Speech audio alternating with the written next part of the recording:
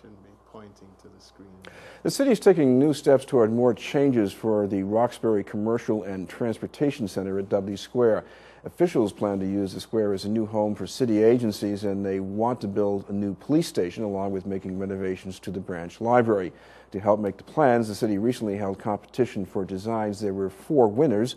Joining us tonight are the winners for the best buildings, and we'd like to welcome Gregory Minott and Snehal Intwala.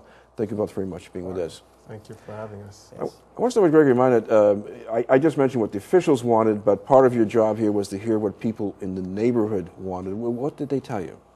Well, the community expressed several things to us, and the feedback that we got and what we sort of wrapped the design around were 3 main needs. The first one was primarily to have open space where they could interact and gather socially. The second was to have cultural space and also a new front door for their library. And the third one was mainly to have a more pedestrian-friendly environment and ease of use for the T station and to lessen the congestion on Dudley Street. Well, maybe we can bring up some of the drawings, and maybe starting with Snehal and Intwala, we can explain a little bit how you tried to deliver on those requests. And is this the library here? This is the main entrance of the library, the new renovated entrance. It is more open to the public, more glassy, where the children and the community can gather more safely and it's more vibrant space to learn and gather. And that's something that's going to be lit up at night, at least a little bit, so yes, you know something's indeed, going on there. Indeed, yes. Yeah. Maybe have the next, and this is... this would be the plaza space between the office building and the community on the left. To the right. Is this where the current police station is right now? That's correct, yeah. Yes. And this is the view from more or less from the bus shelter side of Dudley Street. That's correct. That's yes. a bird's eye view shot of the building. On the right is the office building and the community. As you can see, the liveliness that we try to generate, the energy that existed there, which we realized, and then we try to attempt to bring that back, having more greenscape, lesser traffic in terms of, and the plaza itself is another escape within the site. Things also seem to be, all right, this is a new street layout, and there's a new street in this, I think. Gregory, maybe you can explain what was the thinking behind that. The new street connects Washington and Warren Street, and in effect what we were trying to do was to provide access to parking, structured parking, providing 288 cars to the site, as well as to create a bypass away from Dudley Street to sort of lessen the congestion that's currently there. So instead of staying on Washington and almost going as far as the bus shelter and sort of feeding into that squeeze there, I guess they would be diverting and then coming into Warren Street and then continuing down Washington? That's correct. Yes. And what would be the advantage of that? Well, the advantage is that not everyone that is traveling the area is going to want to stop along retail along Dudley. Some people are wanting to go along onto New Dudley Street and would like to get there quickly. And because we have so many buses coming out of that bus depot, we figured if we at least provide an alternative route, it should ease the traffic congestion. Maybe Snehal Intwala, I guess one thing that's supposed to be happening around here is you've got a couple of city agencies, one of them fairly large, the school department, coming to Dudley Square. There's a lot of people who are going to be coming in there. Some of them are still going to be driving. Can you really cram all that in? We created a couple of parking. There's a parking garage embedded 3 levels under the office building itself.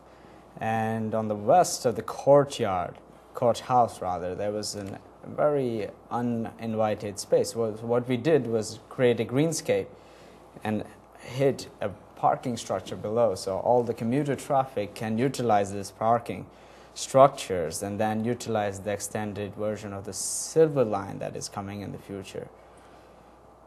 Turning back to Gregory Minott, some of the cultural space you mentioned, because today Dudley Square is a place where you largely go there to get on buses or you've got some business to do, but you don't really spend time there. How will that ability to spend time change the square, you think? I think it would change it in several ways. Right now, there is a lot of arts and culture within the square, and most of it is tucked away behind closed doors. Some of it is in the library, not really visible to the public. Or Hibernian Hall, maybe. Or Hibernian Hall. And I think by providing gallery space and arts and culture space that's visible to the public as people pass on the sidewalk, I think people start to realize that there's the people, the creativity of the people there, and the diversity that exists within Roxbury. And what about the safety? Because if you've got all these people in the neighborhood, they're on legitimate business. They really take over the square. They make it. They really claim it for the neighborhood. Yes.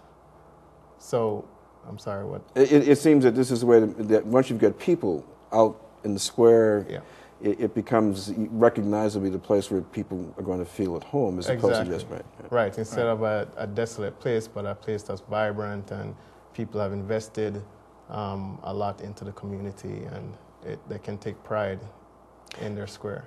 Snehal, Intwala, if you take that quality, what do you think the consequences might be for economic development, which could mean, of course, it's definitely jobs? going to benefit the area, the local community, the businesses, the small businesses that are out there will benefit. The more people that come to the site and enjoy the amenities that are provided with the newer plan, it is definitely going to benefit to the city of Boston and the Roxbury itself. By the way, do you ever fear that there could be a gentrification boomerang, that some of those businesses that have been there in hard times they might not survive some of these improvements? Or I think, and the community did express that at the community charrette, and the things that we're trying to do, for example, the community building is we're proposing that there will be adult and youth education. There'd be designated space for small businesses, small business startups, and there'd be skills set training and those sort of resources provided so that those shop owners would be able to take advantage of that to build their businesses and to make it more economically viable. Thank you both very much for being with us. Thank you. Thank you very much. Two of the Dudley Square design winners, Gregory Minott and Snehal Intwala. We'll be back in a moment after this message.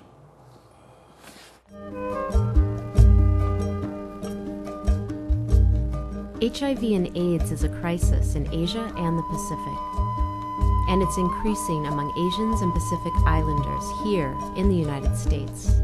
Support the loved ones in your life. Get tested for HIV. Learn how to strengthen your family tree by calling 1-866-5-BANYAN, the Banyan Tree Project, rooted in acceptance. Did you know that annual HIV rates are increasing?